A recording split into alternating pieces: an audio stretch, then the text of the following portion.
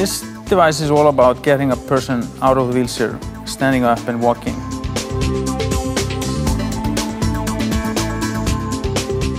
We look at this as a bionics really to expand everybody's potential.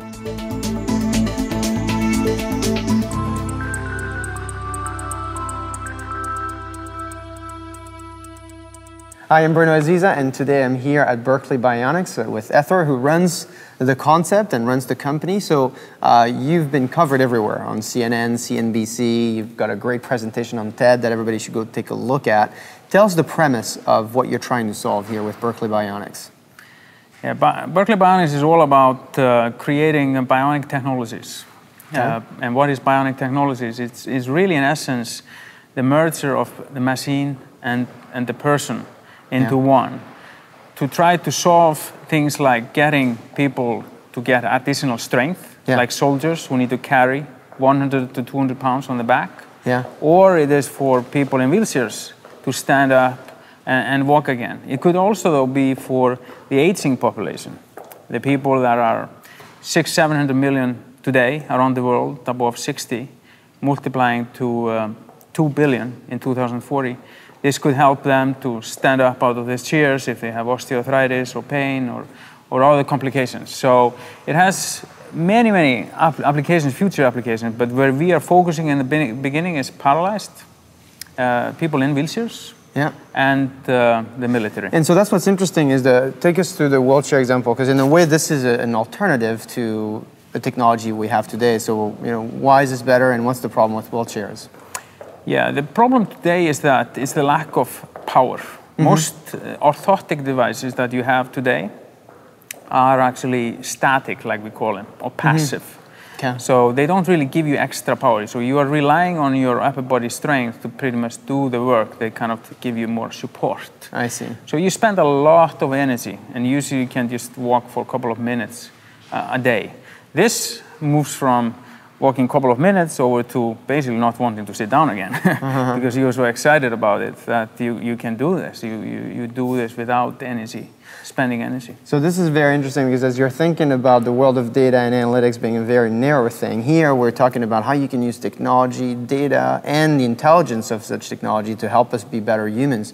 Now, this is the E-Leg. I think it was top innovation last year. Take us through this. How would this work? What's the complexity in this technology here?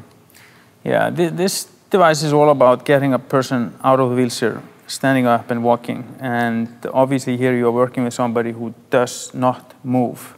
But however, you have to be able to send signal to the device how the device should move. And the way you do that is with crutches. So when you move your crutch forward, it sends signal to the opposite leg about moving forward. So there are 4 motors in it, two at the hips, 2 at the knees, and they kind of generate this kind of very smooth walk, which is also very natural.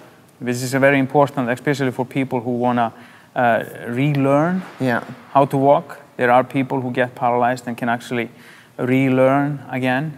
The neurons can be activated and then they can actually regain that strength. So it's very important that we teach them how to do that correctly. So here we have a device that actually does that very naturally, very correctly. So this is interesting. This is, again, a great example of helping people to learn to become themselves, become human. And there's 4 motors. I'm sure there's terabytes of data going through here. Does this weigh anything, or does this add an additional charge to my own body if I wore it, or how does it work? Yeah, this is the exciting part, because the breakthrough really in the beginning when we started working on this was how do we get 45 to 50, 60 pounds, which this weighs, to transfer completely through the frame into the ground so that the person doesn't feel anything. And that breakthrough was achieved about 10 years ago, and that really got this company going. And so what you're telling me is that I won't feel anything. You don't feel it. So not only is it powering me, but I'm not feeling anything, and all of this is just the result of technology. Now the Hulk, the other machine you're working on, I guess you call this the exoskeleton? Yeah, exoskeleton. Exo because externally to my body. I guess you can imagine they could be inside. The other project is actually helping me carry even more weight. So you're even pushed further than just being neutral. You're actually helping humans carry more. As you look towards the future and how you could use technology like that, it seems to me like the use of the data would be a great one, but what are some of the trends that you see where in 10 years from now we will be talking about this as a totally natural thing, I'm sure? Yeah. Yeah, we look at this as a bionics really to expand everybody's potential or possibilities. In the beginning, we are working, yes, with the ones who really need it, the paralyzed or soldiers who have this huge need of carrying more and reduce back injuries that they sustain. 40% of them actually sustain back injuries because they are carrying so much. So there are also price points that allows us to kind of get into the market. But then, as we go further, this goes into homes. The machine for the soldiers gets to be used for construction workers, in industrial settings. You could imagine postal workers, whoever needs to carry things, over then to the aging population, which I said like before. I mean, it's like 2 billion people in 2040 that are going to be over 60 years old with complications like osteoarthritis and so on, that just need something, just if it is just something that helps them to step out of a chair.